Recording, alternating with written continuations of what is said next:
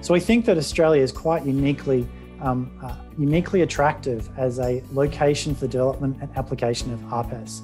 So we're really keen to embrace and continue to embrace innovative thinking in Australia.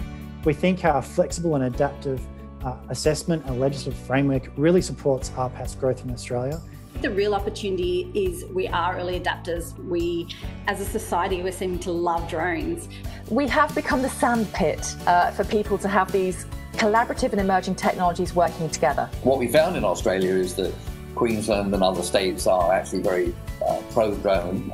There's an urgency and a willingness to encourage research and development and to help fund research and development in those areas. I've been really impressed with the way that the Australian government agencies, Austrade in particular, have been able to support our activities and help us by making introductions to the various groups, the research agencies, the government agencies.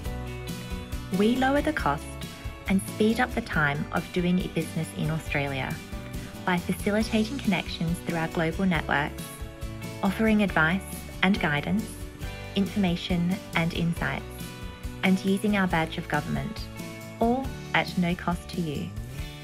For more information, visit austrade.gov.au/invest or contact Michelle Carvajal at austrade.gov.au.